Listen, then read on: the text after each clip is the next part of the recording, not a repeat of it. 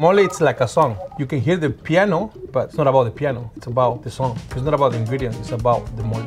Hi, I'm Saúl Montiel. I am from Hidalgo, Mexico, and today I'm going to teach you how to make mole poblano. Mole, it's very special on our community because that's when we celebrate anything. If you get married, we make mole. Bautismo, we make mole. Quinceañera, we do mole.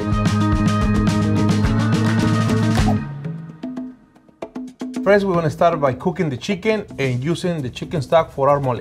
We're gonna start with water. And when it comes to mole, we typically use turkey back home in Mexico because that's very cost effective. It takes a little bit longer to cook, but that's the main component. A little bit of celery, carrots, onions. These ingredients are classic, and this is the best way to make any kind of stock. Fresh bay leaves, of course. In Mexico, we add hierbabuena, which is very similar to peppermint. I'm gonna cook this for 30 minutes, 45 minutes. It all depends on the size of your chicken. Now we're gonna start making some mole.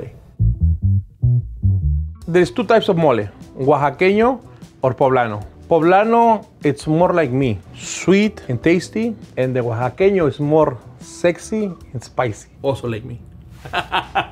This is my recipe. Everybody in Mexico have their own recipe. We start with some manteca, pork lard. A lot of people might think, oh, but lard is so unhealthy. No, it's not. This is natural fat. The reason why we fry ingredients like this is just to get the flavors out of it. I'm gonna fry it separately because each ingredient cooks differently. Even though we're gonna make a sauce, we're gonna use this oil to cook the mole. My beautiful olla de barro. The shape of this kind of pushes the sauce to be in one spot, so it'll be easier for you to stir. If it's wider, you're gonna be like, oh, crazy. Here it's just one spot. We're gonna start with the peppers. Poblano pepper, mulatto, and pasilla. The difference between those peppers are spiciness, texture, and color. You see how they are dehydrated? If you overcook this, they will burn and taste really bitter. This is the pasilla pepper. It's mild, but it's full of flavor. I want all these flavors of the chile to stick on the lardo. Color of the oil is going to change. That's what I'm looking for. Now I'm going to add the mulatto. It's ripe poblano pepper. This mole is not really spicy. It adds the pepper flavor with a little bit of sweetness at the same time. Now we're going to do with the ancho, which is a younger poblano pepper. We're talking about mole oaxaqueño. That's when you add more peppers in here, more spicy. Now we're going to add some chicken stock to this. We're making a sauce, so it needs to be super soft. These are the cacahuates, right? Peanuts. We just want like a nice brown color. Peanuts, yes, is one of the ingredients that makes mole mole. My mom used pecans. I love pecans, man. But in here, I want to make it easier and simple for you.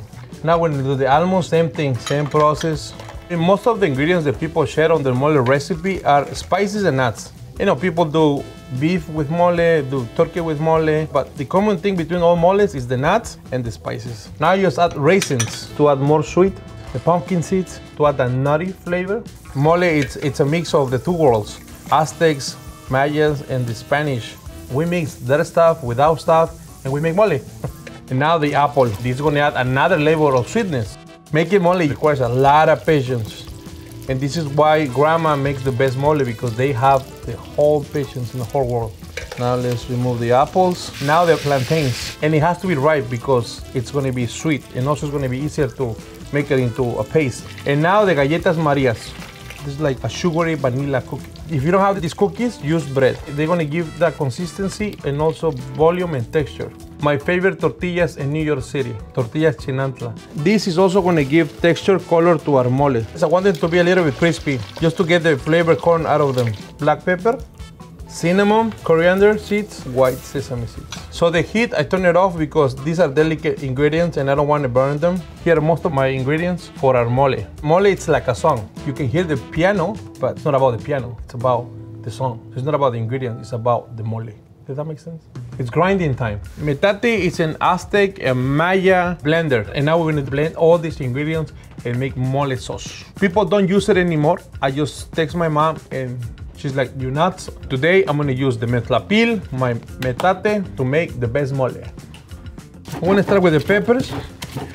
Normally you do this blending on your knees, because like that you put more pressure on the metlapil. Before I put any other ingredients, I have to make sure all these peppers into a paste. I'm gonna add a little bit of ajonjolí, which is the sesame seeds. and the pumpkin seeds.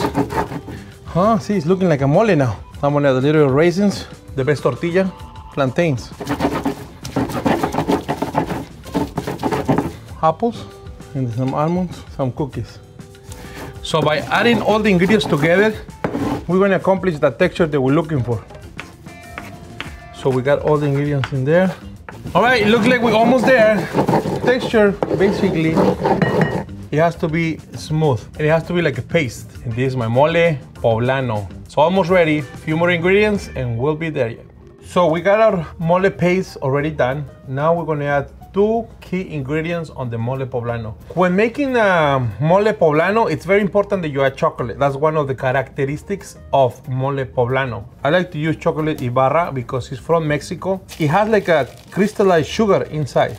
So it's sweet, but it's not that sweet. Chocolate is indigenous from Mexico. So something that we Mexicans give to the world. Piloncillo, this is raw sugar cane. So this is unprocessed sugar. So now for our mole, we're gonna use a little bit of lard. This mole paste is weighed a lot. So I'm just gonna do 2 big spoons. This mole is gonna triple the size because it's so thick that we're gonna add the chicken stock. I want to keep cooking the ingredients that I cook, and that will be the mole. It will be more richer, more flavorful. Chicken stock. You're gonna add a little bit as you go. And now you're gonna watch a mole being born. And why you're gonna do this? Because you don't wanna have a really thick mole or really loose mole. Comprende or no comprende? Okay, so you see the consistency? It needs to be a little bit more darker. How do you make it darker? By cooking it longer and adding chocolate. So now you wanna cook this at very low heat for maybe 2-3 hours. The longer you cook, the more rich mole you're going to have. Before you add the chocolate and the sugar, try it. Why? Because remember, you have apples, you have sweet plantains, which are sweet. So this is perfect. It needs a little bit of sweetness. So we're gonna put some chocolate. The nuts are there for sure. Mole poblano, to me, it's not spicy. A little bit of sugar cane, because I don't want it to taste like sweet from a chocolate. I want it to taste sweet from all the ingredients being mixed. You see how it's easy to stir? Because the shape of the pot makes it so much easier. All right, guys, the flavors are there. And we're gonna cook this for 2 hours. I can't wait to put this together. This is just amazing. So we just cooked this mole for 2 hours. We cook it at a very low heat and it looks delicious. Now we're gonna assemble. When you go to a party, a Mexican party, they give you a piece of the white meat and the dark meat. Ton, ton, ton, ton. That's mole. Oh my gosh. Is this enough mole or what? And we're gonna finish it with a little bit of sesame seeds. Gracias, Aztecas, Mayas. There's only one way to find out if it's good or not. This is my knife and this is my fork. So the knife, you grab it like that.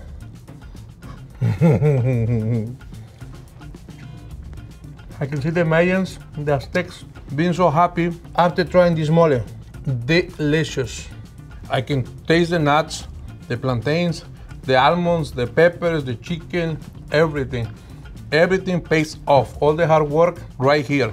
This makes me feel like I'm in a quinceañera or in a wedding. This music pumping, pa, pa, pa. And you eating mole, drinking whiskey, tequila, mezcal, celebrating happiness. This is happiness. It's incredible what food does to people, huh? Makes people happy.